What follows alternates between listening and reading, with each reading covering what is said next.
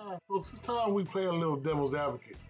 I don't know if Coach McNair signed the contract or just playing for the money in Alcorn, but today's question is the real problem in Houston. What damage could Fred McNair do to the SWAC and the FCS in general with the city of Houston behind him? I want you to understand a couple things. I'm not disrespecting Mississippi, but the talent in Texas is a lot different than the talent in Mississippi.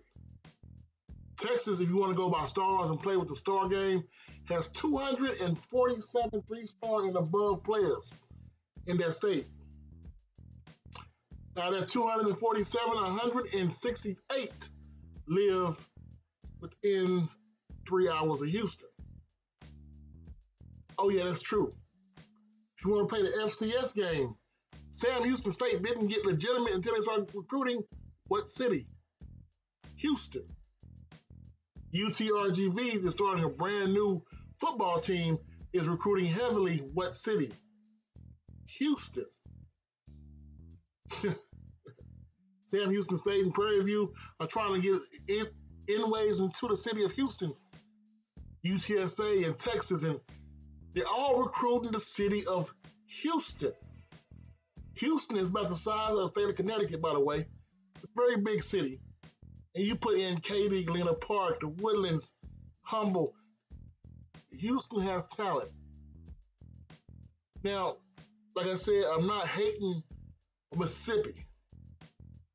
But let's be honest about it. Alcorn is down the pecking order for talent.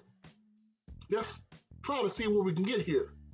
Alabama 1, Georgia 2, Ole Miss 3, Mississippi State 4, Southern Miss 5, Jackson 6, Alcorn maybe 7.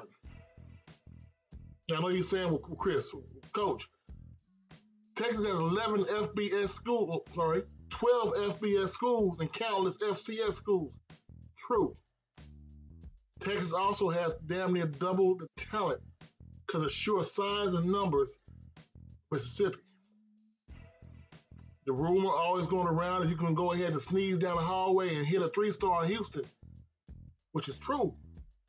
I see the recruiting from UTRGV and how they're getting 6'4" defensive ends and quarterbacks who run a 4.48 out of Houston. I also see how some of those recruits, which were signed to go to UTRGV, are now reopening their recruitment base. So the question I have is, could he get talent? Damn Skippy. Another question is facilities. I know certain channels talk about facilities in Texas Southern. I get that.